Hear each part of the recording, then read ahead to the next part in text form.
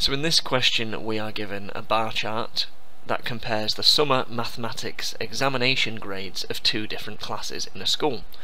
And we can see that the grades are grouped as follows. We have A star to A, B to C, and D to F. Now the question asks which of the following statements are true. So let's have a look at part A. So statement A says that 10% of the students across both classes achieved A star to A grades. So what we need to do here is find out the total number of students. Annoyingly, we're not given it in the question. So the way we're going to have to do this is we're going to have to add up the heights of all of these bars.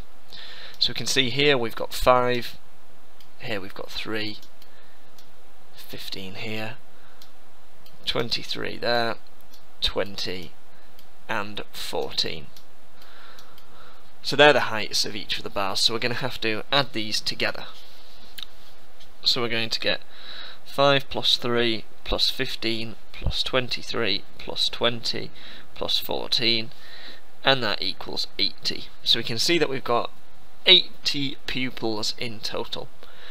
And now we need to see how many people have A star to A grades. Well, we can see we have 5 in class 1 and 3 in class 2. Adding those together we have 8. So we've got 80 people in total, and 8 people have A star to A grades.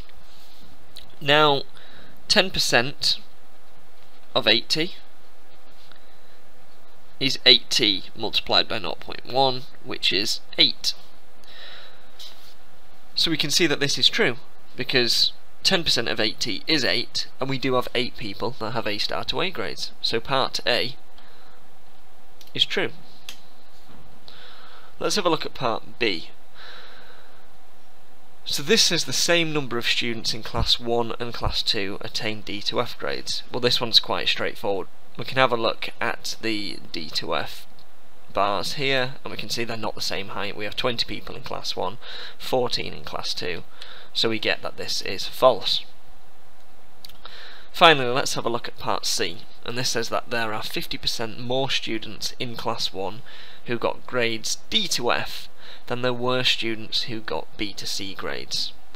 So if we look at class 1, we can see here that we have 15 people who got B to C and 20 people who got D to F. So we started with 15 and we've moved up to 20, and we need to know what that increase is. Well, let's assume there was a 50% increase. So we started with 15. Now if we increase a number by 50%, we multiply it by 1.5.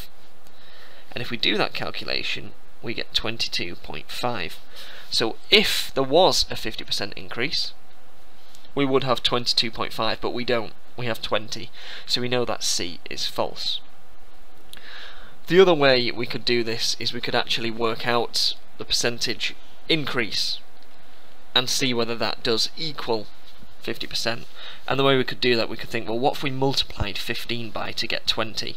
In other words, we could do 20 divided by 15, which gives us 1.3 recurring. So we can see that actually there's been a 33.3 recurring percentage increase, or it's increased by a third.